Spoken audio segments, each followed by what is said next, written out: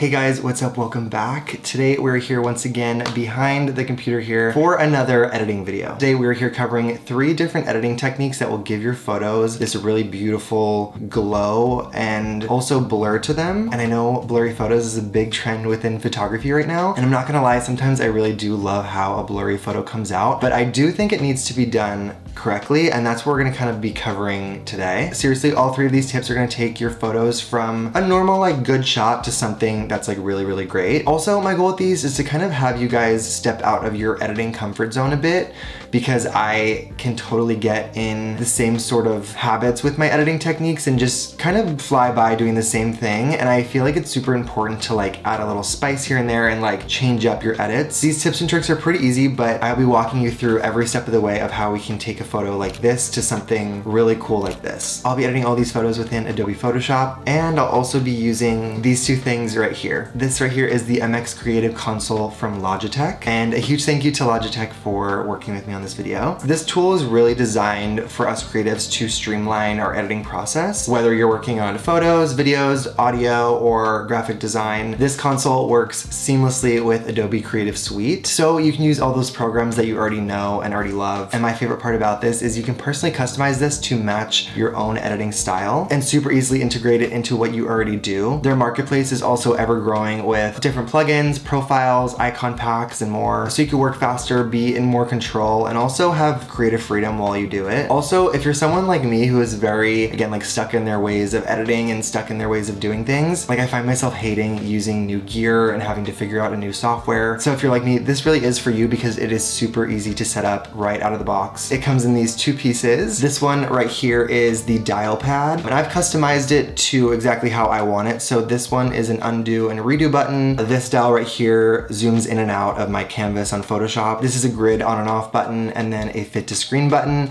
And then this actually I've customized to control the opacity of a layer. So I could literally just scroll if I want to increase the intensity or dial it down a bit. And then this right here is the keypad. We're working in Photoshop, like I said, so I have customized this to have my most used tools on that first page. And then we could just go down the line and see all the different tools I have in there as well. And what's really cool is you could super easily change up the order. So we're gonna be using some specific tools throughout our edits today over and over again. So I just have those on that first page so we can really easily get to them and use them super fast. So while I edit today, you'll see me using this off to the side, and you'll see just how quickly we can get through an edit. We're gonna throw on our glasses and jump into the first edit. The first one we're gonna cover is the quickest way possible that I've found to add a nice little glow to your images. Recently, I've been adding a lens filter to a lot of the shoots that I go on, and that gives my photos a really nice cinematic glow right out of the camera, but sometimes I want the option to have my image be sharp and add the glow later on. So this first technique is the perfect solution for that. So here we have this photo of my friend Charlotte, and I'm gonna throw this in Adobe Camera Raw, like I always do. Also, a quick little note about the Creative Console and Camera Raw, because as you can see, I'm not using the keypad or the dial pad here. Logitech is constantly growing their platform, so definitely be on the lookout on their marketplace in the near future for that Camera Raw support, because they're always working on something. Okay, back to the video. And I just sort of changed the colors to how I prefer them. I've shown you guys how I use Camera Raw a bunch, which is basically me just going down the line and making all of these color adjustments to my liking. So we're just gonna speed on through this so we can get right on into the actual technique. Okay, so upon entering Adobe Photoshop, we are just going to duplicate our base layer. And then with that duplicated layer on our console here, we're going to select Gaussian blur and play around with the strength of that. This of course is up to you, but for that glow effect, we're gonna want it to be pretty strong because we can always lower the opacity later on. Now we're gonna change the blending mode to screen, and then we're gonna click curves and bring down those shadows to add a bit more contrast to our image. And that's because with that screen blending mode, it just tends to brighten and sort of also decontrast our whole image. So we're just sort of leveling that out. And I'm not kidding, that is quite literally it for this effect. So with just a few clicks on here, we're getting such a really nice subtle glow, but you can still tell what's going on in the image, which is our goal. So we're still getting those crucial details that we really need. After that, we can just get more meticulous with the colors and the levels going on. So we're just going back into Camera Raw and playing with some of those presets. I feel like I always talk about this, but I love the presets within Camera Raw, so I always opt for the cinematic 1 or 2 pack, as well as the vintage pack. And all these are built in within Adobe Camera Raw. Back in Photoshop, we're gonna click on Gradient Map. And that Gradient Map tool is actually going to come up a lot today during our edit. So I just went ahead and put this on the first page of my keypad here, just so I have easy access. From here, we're gonna play with the levels. Then we're just combining our layers and exporting it for sharing. And there you go, super easy first round of this sort of glow effect. Here's the before and here is the after. Now we're going to create this sort of really cool motion blur glow situation. And this one is definitely a little bit more of a stylized look. This one we're opening right into Photoshop because I actually shot this one with the new Nikon camera, the Z52. And Adobe Camera Raw is not yet able to read this file because it's a really new camera. We're going to edit the JPEG because I'm really not mad about how the colors look. I think they actually look really, really good just straight out of camera. We're gonna be doing some adjusting. So once again, we're duplicating our layer and doing a bit of retouching with the patch tool. There's so many ways to retouch skin, but for me, I just want the quickest way possible, honestly. So I found that the patch tool works really good for me. To make our model here pop a bit more, we're gonna use the dodge tool and brighten up those existing midtones and highlights. From there, on our duplicated layer that we've been working on, we're going to go to filter and then motion blur. From there, you can play around with the direction and the strength of your blur. It's completely up to you. After that, we're gonna put the motion blurred layer below the original one and then erase just those edges there. So you can see that it starts to really show through on that one side. And the key to this, I feel like, is to keep at least half of the face or the object you're doing this to in focus. So I'm just using a smaller brush and making sure at least one of her eyes is in focus. Because anytime I'm taking pictures of a person, I just feel like the main focal point and the thing that people really look to right away when seeing an image of a human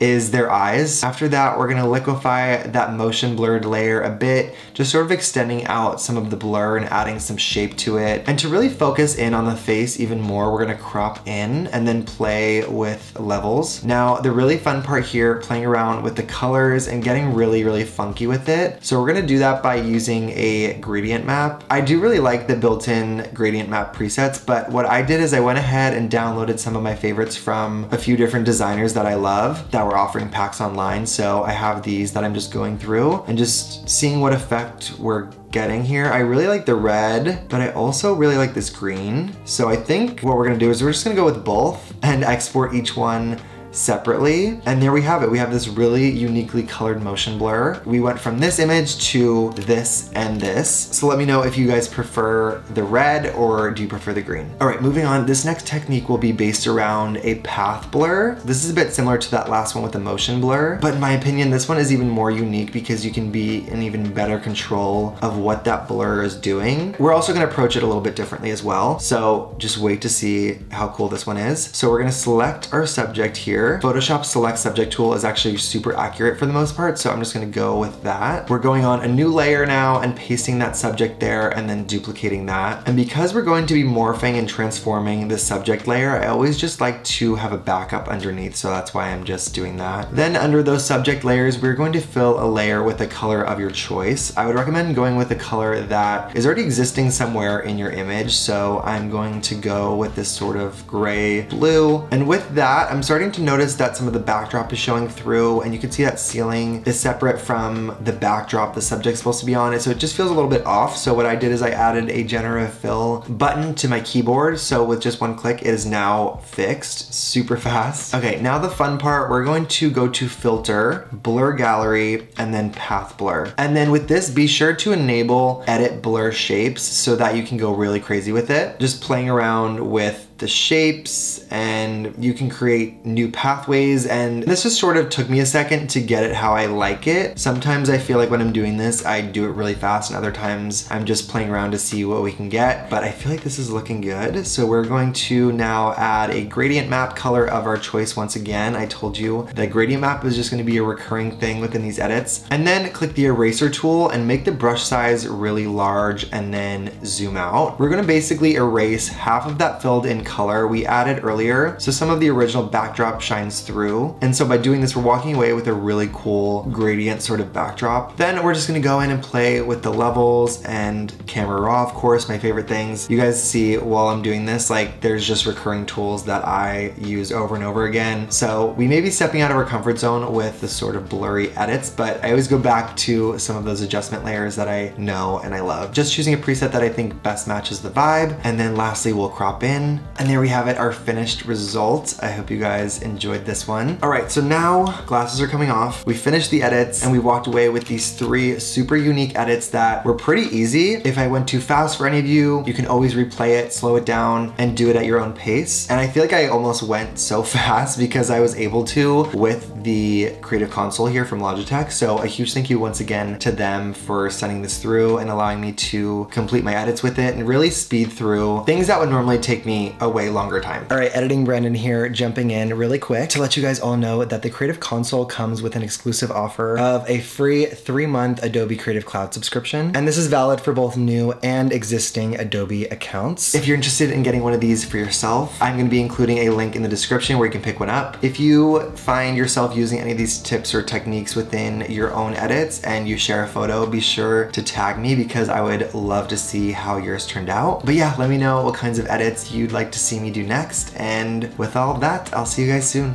Bye.